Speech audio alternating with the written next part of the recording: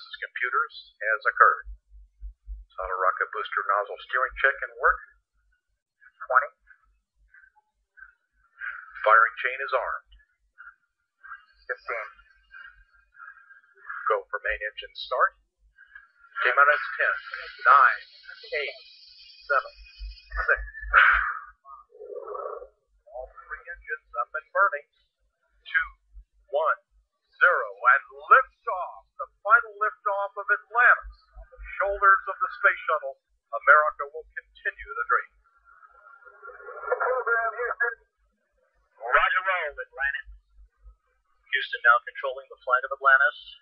The space shuttle spreads its wings one final time for the start of a sentimental journey into history.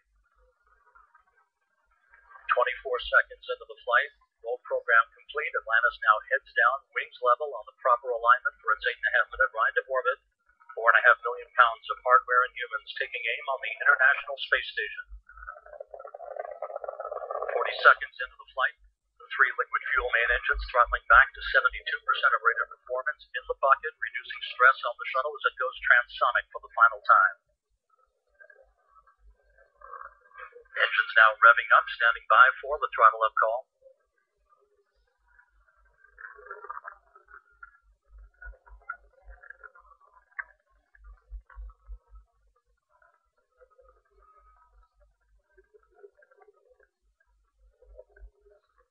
Atlantis, go and throttle.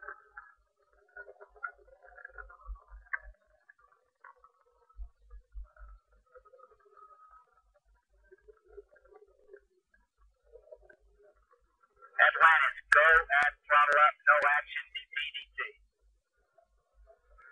Go with throttle up. No action on DPDT. That call from Capcom Barry Wilmore, a transducer, instrumentation only, no action required.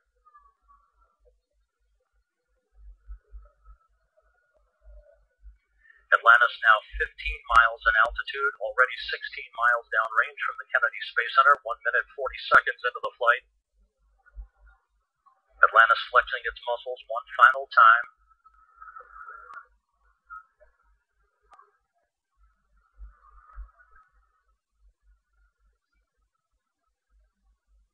Booster officer confirms